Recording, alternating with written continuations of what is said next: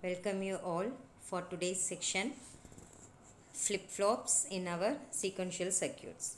So as I said, there are types of flip-flops. In our syllabus, we are going to discuss about 4 types of flip-flops, five types of flip-flops like SR flip-flop, JK flip-flop, D flip-flop, T flip-flop, then master slave flip-flops. Okay, so these are the types of flip-flops which we are going to discuss: SR flip-flop, JK flip-flop, T flip-flop, D flip-flop and master flip-flop. SR flip-flop is nothing but S represents the set condition and O represents the reset condition. JK flip-flop is same like master slave flip-flop. T flip-flop is a toggle type flip-flop and D flip-flop is a delay or direct flip-flop, and master slave flip-flop is also a toggle condition flip-flop. So these are the types of flip-flops. Now let us discuss about SR flip-flop. SR flip-flop is nothing but set reset flip-flop. So here you can see a circuit. See this circuit, the first phase is about 2 NAND gates, and in the second part you can see a cross coupled circuit. That cross coupled circuit is a latch circuit. That latch circuit is in your second part, and in the first part you have 2 NAND gates. So we can use any gates. According to the gates operation, our circuit will work. So here I have taken NAND gate. So we are going to discuss about the NAND function. We know very well, if any of your input is 0, the output is 1, and if both the input is high, the output will be low. This is the function of our NAND gate. NAND gate is the vice versa of AND gate. NAND gate is the vice versa of your AND gate. So here this is the block diagram of SR flip-flop. Your inputs are S and R. We have given a clock pulse here, and the outputs are Q and Q bar. Q and Q bar are always complement to each other.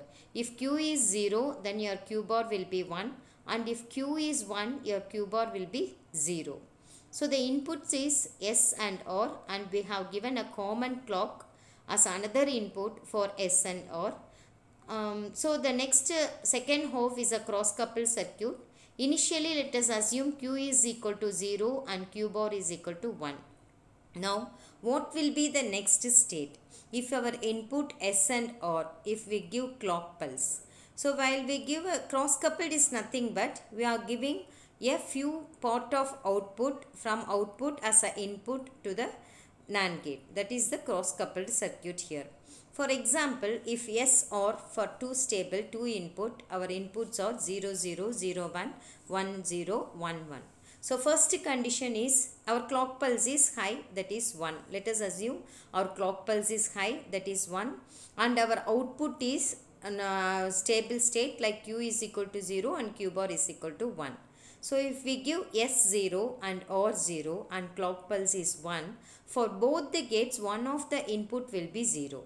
If any input is 0, then automatically your output will be 1 in NAND gate. So both the outputs of, let us assume the second gates as G1, G1, G2, and the first 2 gates are G3, G4. So the outputs of G3 and G4 is 1. So this G3 and G4 output is given to G1 and G2. So while these inputs are given, you have a feedback output like Q is equal to 0. Automatically 0 will be one of your input for NAND G2 gate, and 1 will be one of the input of your G2 gate, G1 gate.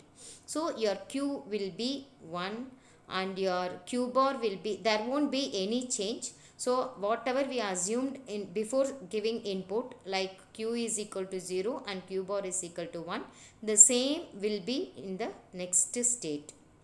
So if your inputs are 0 and 0, 0, 0, there won't be any change in your output. So Q n plus 1 may be your next stage. It is no change. Okay, your Q and Qn, Q bar will be, there won't be any change in your Q and Q bar.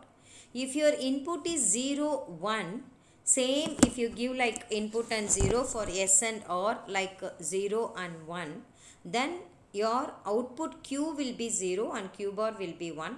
And if your input is 1, 0, then the output will be 1 and 0. Next, toggle condition 1, 1 means that is invalid. So first condition is no change. Second condition, if your Q bar is 1, it is reset state, and if Q1 it is set state, and the fourth condition is invalid. This is the basic truth table. From this basic truth table, we have to frame the characteristic table as same. Your S and R will be your inputs, and Qn will be the present state, and Qn plus 1 will be the next state. So 0, 0, if your S and R is 0, 0, what is your Q output in the previous table, basic truth table of SR flip-flop? 0, 0 means there won't be any change. Whatever present in your present state will be the same in the next state. So in your Qn plus 1, we are getting the same 0 and 1 for the first two condition. Likewise, by considering the truth table, basic truth table, we have framed this characteristic table, and with this characteristic table we have plotted the K-map, and with the K-map we got one expression, characteristics, that is said to be as characteristic equation. Then we have framed with the outputs, we have framed the excitation table. Your present state and next state will be the input, and SR will be the output. So this is all about our SR flip-flop. Thank you.